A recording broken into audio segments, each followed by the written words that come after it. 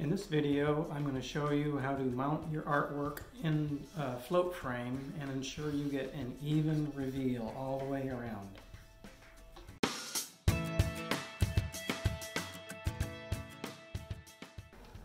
Hey everyone, I'm Joel Anderson of Joel Anderson Art. I put out new videos every week with my tips for the artist entrepreneur doing it all themselves.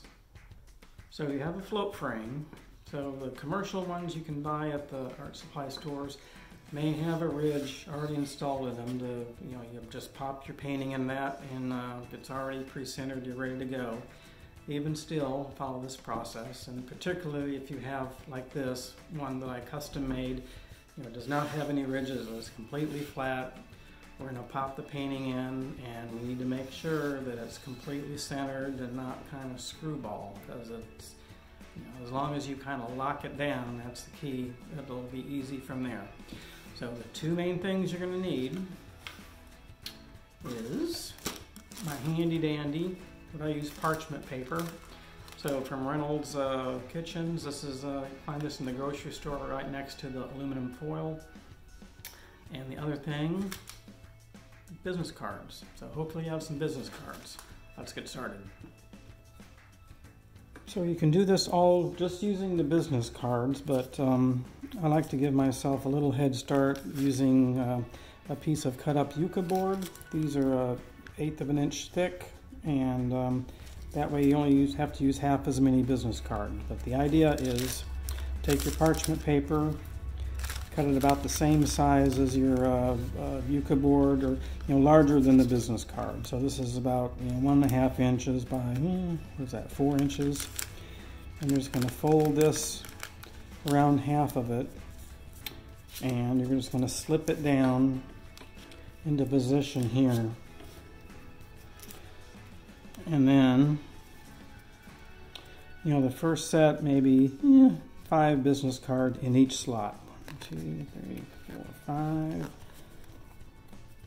And you're going to slide it in, so between the Yucca board on the outside and against the outside edge with that parchment paper, because we don't want the painting to stick to the Yucca board, and you don't want the edge of the paint or the painting frame to stick. So we're just going to go round and round and round and put these on the outside.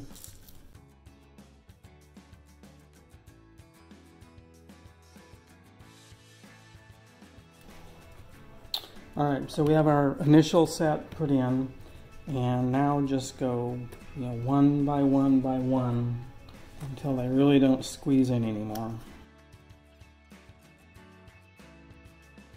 And that one's already tight. So from there, it's set. You're good to go underneath, and screw in the screws to mount it to your frame. Now we're inserting the screws. So these are in caustic, same thing with oils. You may not need to do this with acrylics, but I like to put again a piece of parchment paper on the top of the painting. You need to push down on that. And the process here is kind of like changing a tire. So we're going to go corner to corner, switch, then corner to corner. So we don't want to put all one side in and work our way around. We want to kind of make it evenly distributed. And again, if you've got some power screwdrivers or drills, go ahead and use those. I am old school, so I'm using the old-fashioned screwdriver.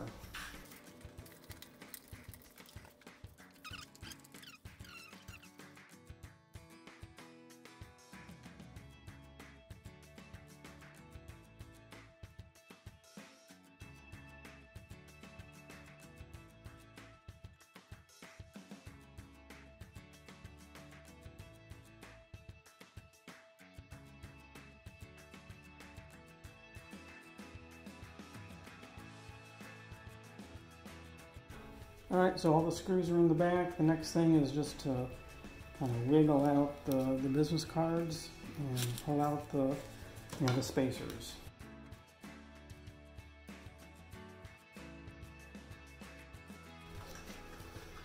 Okay, so there we go. You have an even 1/4 inch reveal around the whole painting. So there you go. I have some links below to all the main materials, the Yucca board, the parchment paper, if you want to buy those online. And if you found this helpful, please give the video a like. And if you want more tips for the artist entrepreneur doing it all themselves, please consider subscribing to my channel. Thank you.